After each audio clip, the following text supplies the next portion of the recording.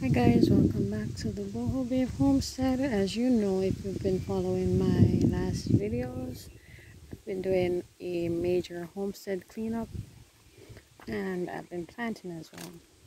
So I have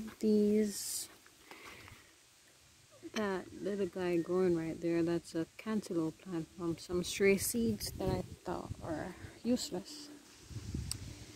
So I decided to make this garden bed right here. I have some zinnias and some marigold right there. That's the mini walkway to the cat litter box over there.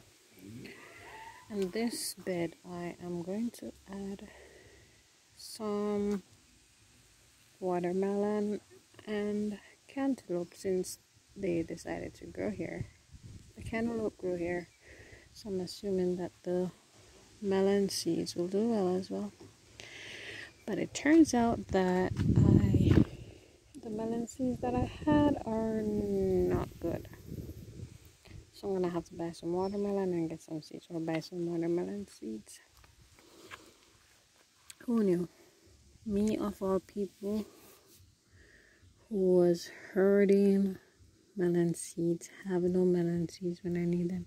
I'm not sure what these plants are. I think they're the cantaloupe as well, but I transplanted them in here to see what they grow like. I'm not sure, but this is another cantaloupe, and that one over there is a cantaloupe for sure.